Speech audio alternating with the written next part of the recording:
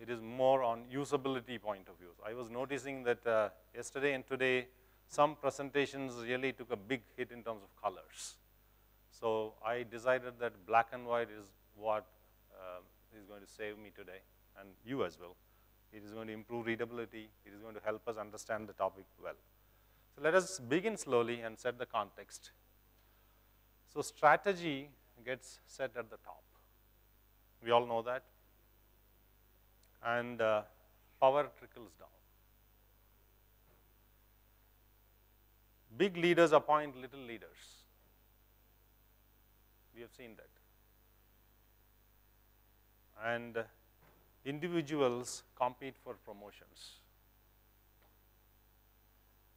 Compensation correlates with rank. The higher the rank you are, you get higher compensation. It is never the other way around in any part of the world. Tasks are assigned, managers assess performance. We all know that. And this is the recipe for bureaucracy.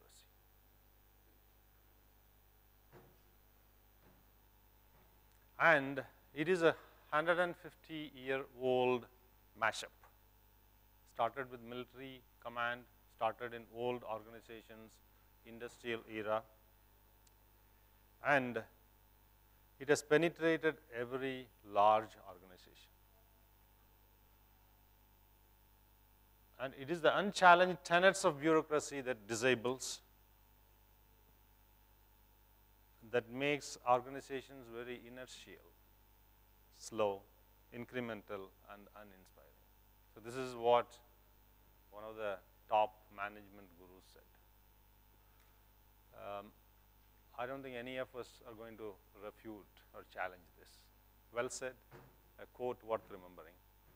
And Max Weber is known for founding bureaucracy and defining the principles. If you look at 4 in the list, he says, officials do not own the resources necessary for the performance of their assigned functions, but are accountable for their use of the resources. So this is how things started.